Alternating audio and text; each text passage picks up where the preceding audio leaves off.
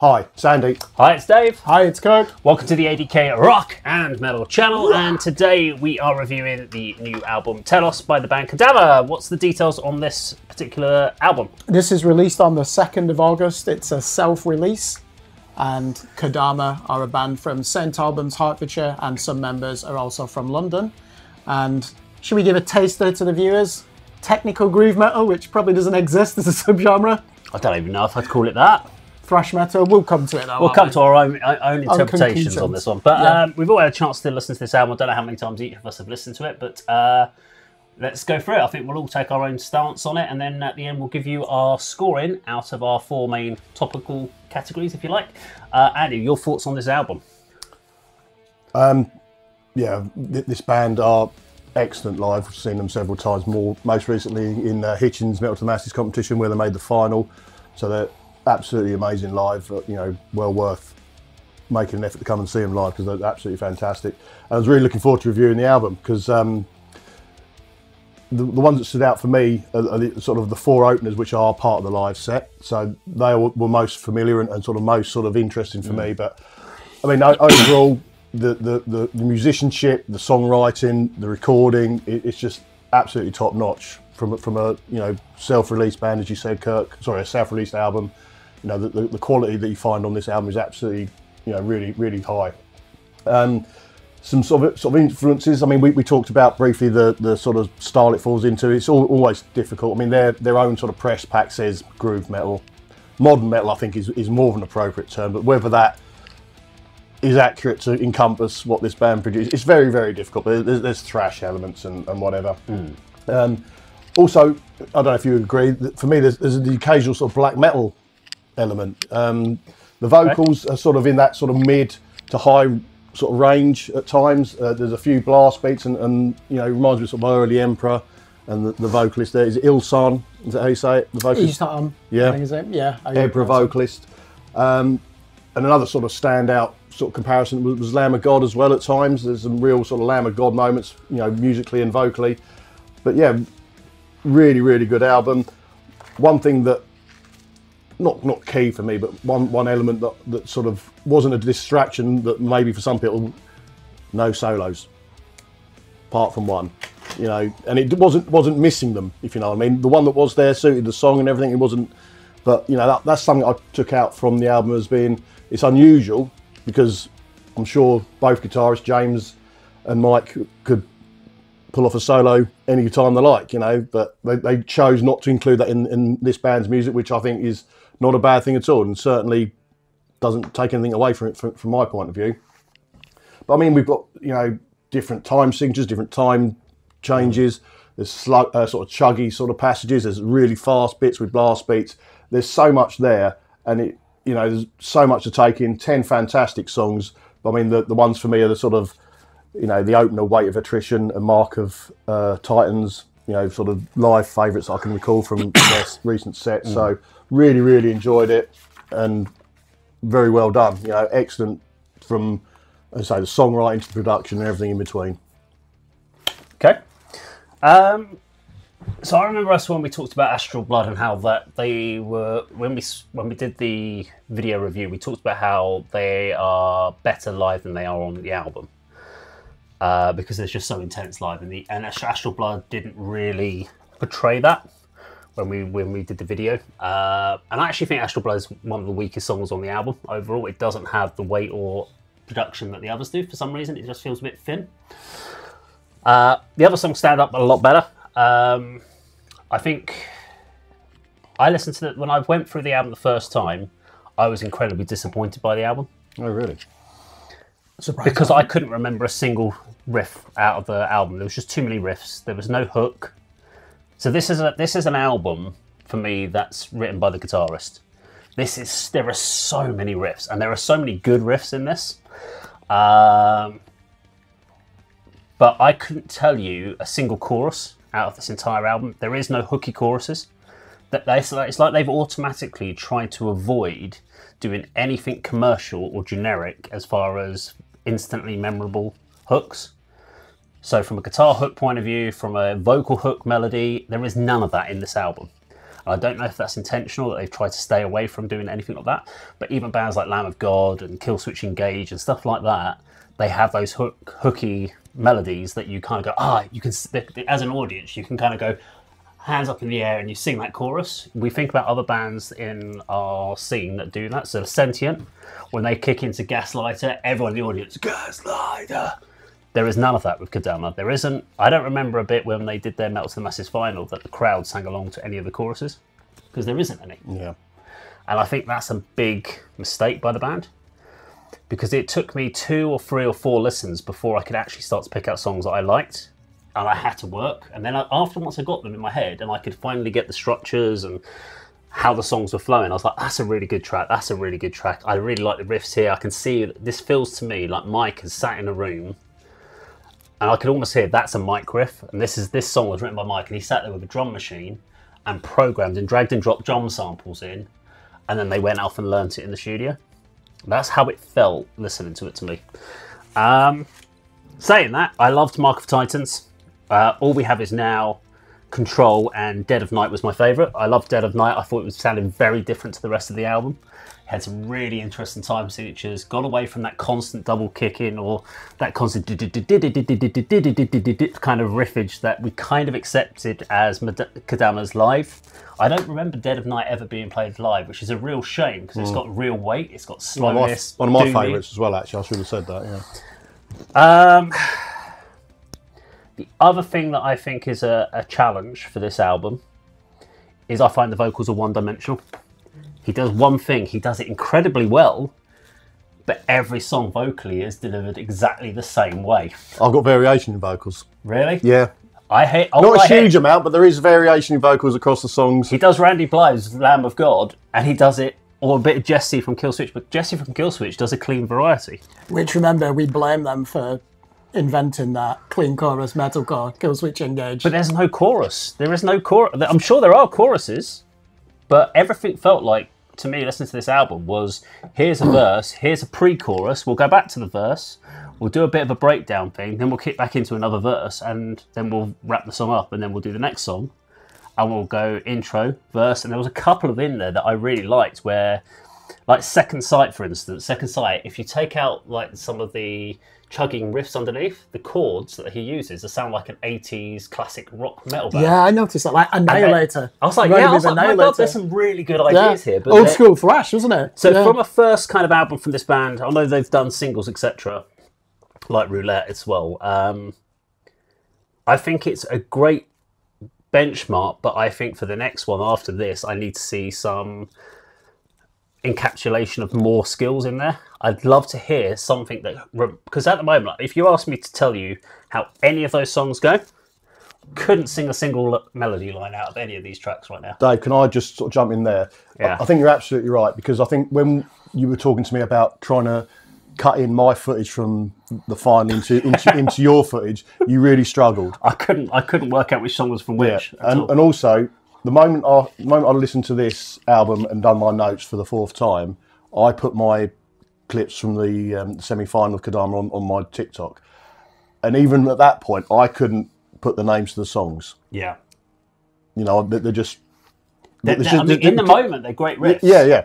And you thought yourself. But I couldn't remember. Oh yeah, this is a clip from Mark of Titans, even though I'd probably just listened to it 10 minutes before. So you're right about the sort of the hooky choruses and the memorable riffs and everything, but that doesn't take away the songs. No, there's great ability there, and listening to them in that moment, they're really good. But if you're trying to then build a new audience, you've got to have some hooker. You've got to have a moment where the band goes, "Oh, I fucking love that track," because it goes in your head. Yeah. Because there were points when I was listening to this, I was like, do you know what? It reminds me a little bit of like Jackal's Backbone at certain points. There's some death metal in there. There's metalcore. There's thrash metal. You can hear other bands in there, but even when you talk about something like Jackal's Backbone, there's hooks. You know some of their songs, and you'll know there's a hook. I struggled to find a hook on this album, and I don't know if that's intentional, but I think it's a risk. I don't know if that will pay off for the band by not having a hook to build a new audience. That's my thought on that one. Kirk? Yeah, I'll address both points. So Andy, you said they don't play guitar solos. You never get a guitar solo in a Meshuggah or Gojira song, and they're two big influences. So the music's technical enough from a rhythmic point of view where they don't need to throw in a guitar solo. And Periphery don't even play that many guitar solos. Getting back to two of the main influences, Meshuggah and Gojira, none of them write choruses. They don't feel the need to. It's really about ritual repetition with that music, and it can be monotonous to some people. Meshuggah, notoriously, you need to be, honestly, I don't think anyone gets that music at first. I remember first hearing Destroy, Erase, Improve, and it must have taken me a year to get my head around it, because it's subtle. You're like, it seems to be complex, but there's a lot of repetition. When we use the word repetition, we don't mean that in a negative sense. In this type of metal, it's bludgeoning music. I would say that it is Lamb of God, early Lamb of God meets Sylosis, I think would be a good reference point, and you've mentioned that previously as well, that you could hear that in their music. The vocals, again, Jens Kidman of Meshuggah, there is no variation. You just get him barking into the microphone. Same when you listen to Joe Duplantier of Gojira, never sings. It's quite like a gruff voice. There are some choruses in there, but they're not designed to be anthemic. So I don't see that as a weakness, because it depends what you expect of this band and their influences. Technically, I would say this is a superb album. I love the production. You're right, Mike Goring and James Lamb have written most of these songs. The guitar interplay is superb. I'll give you an example. The opener, Weight of Attrition, those dissonant chords in the beginning, I think it's 20 seconds, and the drummer feels his way in, and then it just launches into a thrash metal riff. I would actually say it probably is a groove metal, a post-thrash album. I think once you down-tune your guitars as low as this, clearly you're not going to sound like Megadeth or Metallica, but they're still playing some of the techniques. There's a lot of double kick beats, skank beats in there. The drumming is sensational on this record, and they've really captured the weight, and it's not overly compressed in my opinion. I think they've really... They've got a good growl to the bass as well. I'm always using that word, but you can clearly hear it, and you should do. When you're down tuning like this, the low end is very important. I would say the standout songs, well, I'll address Astral Blood. To me, I just put, if this isn't thrash metal, what is? And it kind of, Neil Bailey's vocals are there. The effect I get from this is I just feel like I've got a permanent grimace on my face, you know, like eyeing someone up. You just feel like you can crush people. You feel like you could just overturn a fucking motorway bridge with your hands. Listen to invincible metal music like this. No, it is. I call it the Meshuggah suffering truth effect. When you listen to that song, and if you're a short guy like me who's 5'5", you put that music on, you feel like you're 6'5", and I think that's deliberate here. In terms of side B of this record, I think this is one of the few times where 10 bangers with no variation is fine. Most extreme metal or tech metal records do need variation. This isn't one of those records. 10 songs straight out the traps. It's like a bullet between the eyes, but there is a lot of complexity here that's subtle, and as you said, they don't need guitar solos. I think the interplay between the drums and the guitars are really fascinating on this record. Neil Bailey's job is just to go in there and bark into the microphone like Jens Kidman of Meshuggah. So I'm pleased there weren't any of those clean choruses, and I think that would have ruined the music, and it would have revealed, it made it too obvious that they're influenced by Killswitch Engage. So, I mean, we have that question, is this technical groove metal, modern thrash? Is there such thing as modern metal? I think that's meaningless, that term. That can describe anything. So whenever I see that in a press pack, modern metal, that seems to be a special case of pleading, oh, we're different. What actually distinguishes this record? So... I don't know, he's going to tell us though, apparently. Yeah, that's a rhetorical question. I would say that they've managed to actually get the songs down to 4 minutes, 4.5 minutes.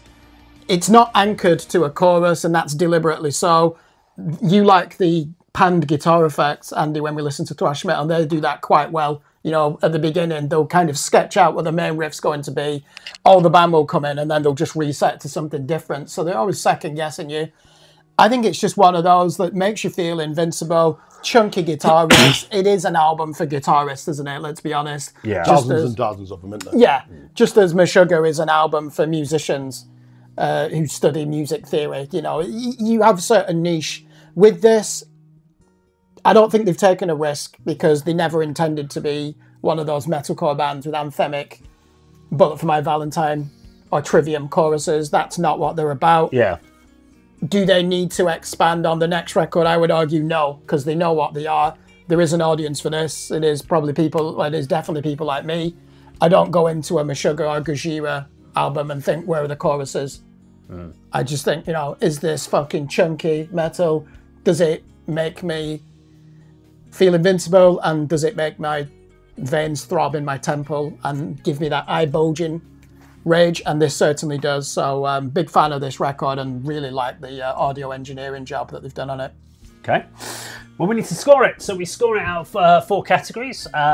So we have it, if we think it's an awful album, we call it a Binnett. If we think it's not for us, but we would give it to someone else and trade it for something we like, it would be a trade it.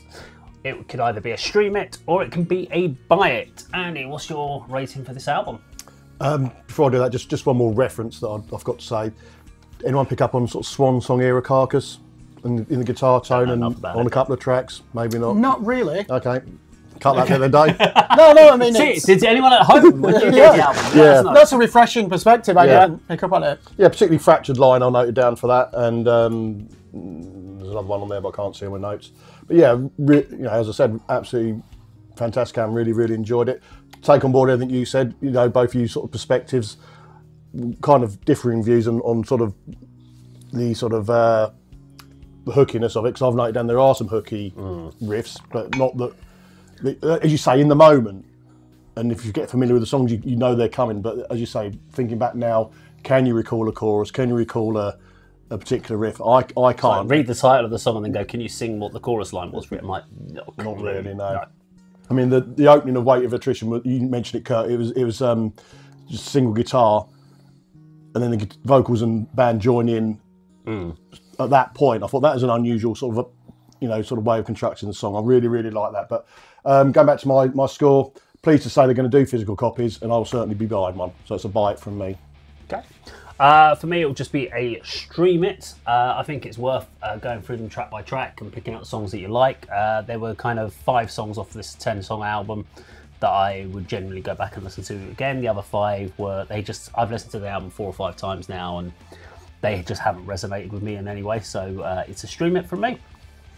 Yeah, it's definitely a buy it for me. One of the easiest records to review this year. There's a song on it called Second Sight, and I always judge the quality of a metal band's guitar riffs by that 1994 Prong record, Cleansing, and this is definitely the same standard, the imagination in there. You're right, it's not actually easy to remember a lot of them after one listen because they're quite complex and they seem to stretch beyond 8 bars, don't they, a lot of them? It's not instantly accessible. But yeah, there's a lot to unpack here, but I think that with me, unlike you, straight away it just grabbed me. And it's probably because I do listen to a lot of the bands that have influenced this record. So yeah, definite buy it from me. Okay, so there we go, Kodama and Telos, and it gets a buy it from the ADK Rock and Metal channel. If you enjoyed our video today, please do like, share and subscribe, and we'll see you on another video sometime very soon. Take care.